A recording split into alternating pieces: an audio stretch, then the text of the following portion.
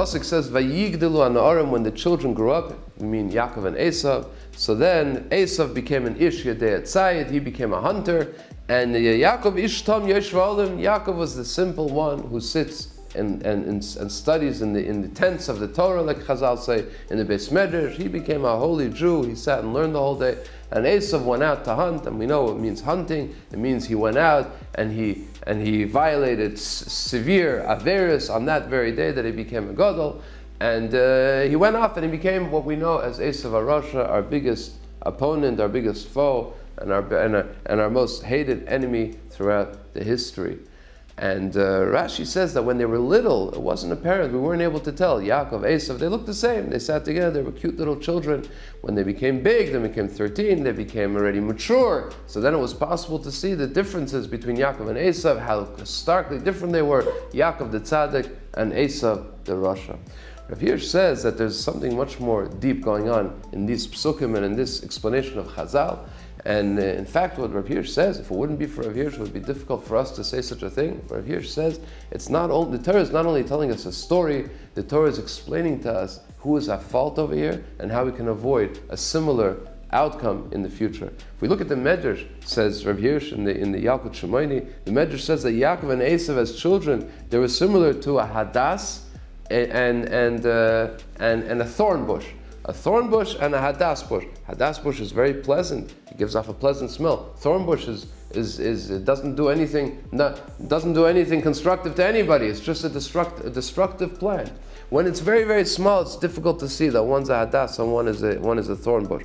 But when it grows up, you can see the myrtle bush. You can see it. It's completely different than the thorns. So too continues the Medrash. Yaakov and Esav went to Beis HaSefer. They went to the school. When they became 13, Yaakov remained, and Esav went across the street to the Beis Sefer of Avodah Zarah. So here too, when they were small, you couldn't see it. When they became big, says Rav Hirsch, you know what the problem was? The problem was that they both went to the same Beis Sefer. They didn't have to go to the same Beis Sefer. That was his mistake. Rivka, when she was expecting Yaakov and Esav, she went for advice. Why do I feel this pull by the shuls, by the Beis Medrash, and I feel the same pull by the Avodah Zarah? What did she get her answer from Hashem, from the Navi? That you have two different children. One is this type of child, one is a different type of child. You have to be careful. Don't treat them the same way. But Rivka did not ignore the advice. She sent them to the same school, says Rav Hirsch. They did not have to go to the same school. They did not have to have the same approach to education and to child rearing.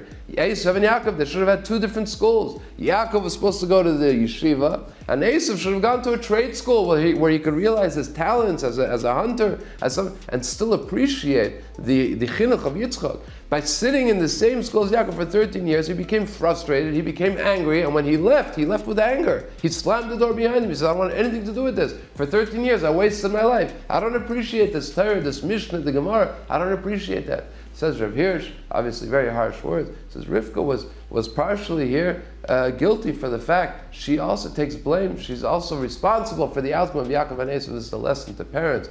Obviously, we don't have the opportunity to take each child and send them to a different school, but our approach to chinuch, our approach to each child has to be to find what is in each child. Not every child is made the same.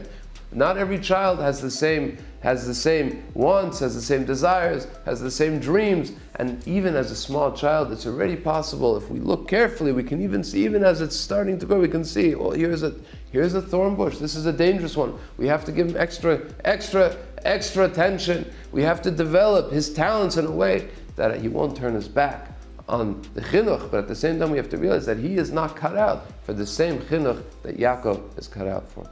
Good Shabbos.